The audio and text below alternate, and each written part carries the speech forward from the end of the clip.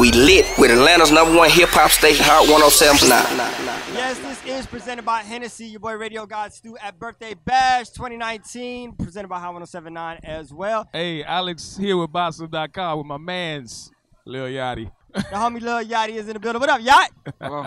Yacht Master. Yes. Lil Boat 3 coming up. Soon. Too soon. Very soon. What can we expect on Lil Boat 3? I don't even know.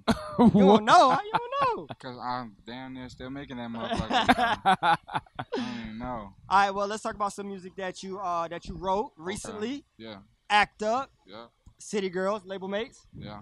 Now tell me, what mindset were you in when you wrote that record? Uh-oh. That's a classic record. I don't think you understand how big that record is. That's a classic record. You trying to write a hit.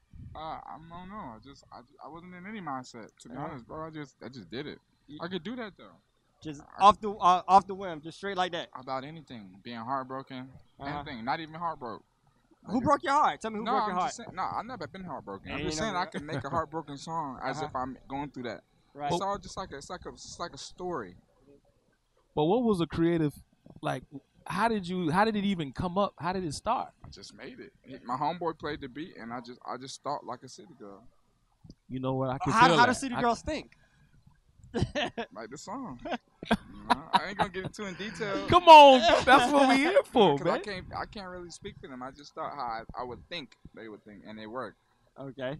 So you just they didn't even ask me to write that. I was just there, and I just was like, let me just try this out. Try it. It's just something you just tried out. Just yeah, it wasn't even. Like that. That's why when people say like.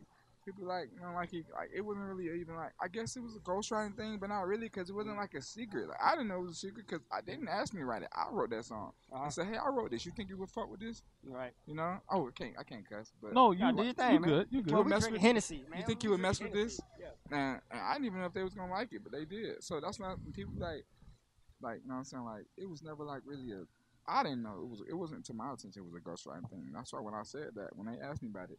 I didn't know I was supposed to lie about it, or I don't know. So it was just fiction, pretty much. Just like I just thought like, cause girls, that's how girls want to be. You know, real life girls not savage like that. But okay, that's how they want. Have you come across any city girls lately?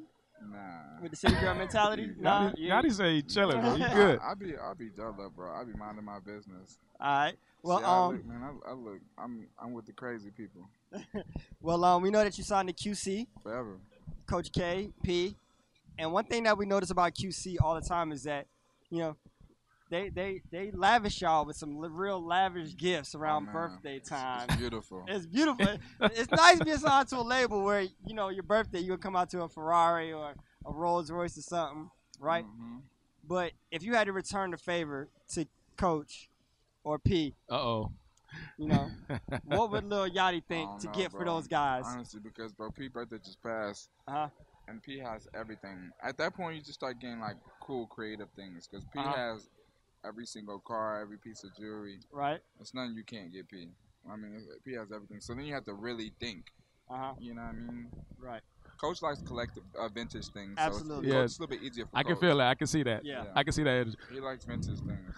So you accomplished so much in your career so early.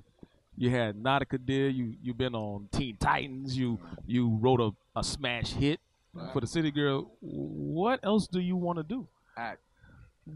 Oh, how high? Yeah. That check for the Teen Titans must have been.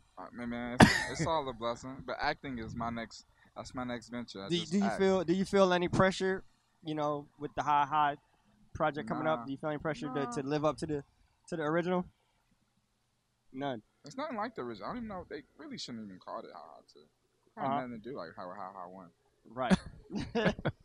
It's not. I don't make those calls. I just. You just do your job. I just get called, and when I get called, it's you do what's called of you. Right.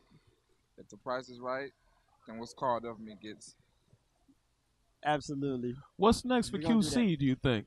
QC, we dropping a summer compilation tape.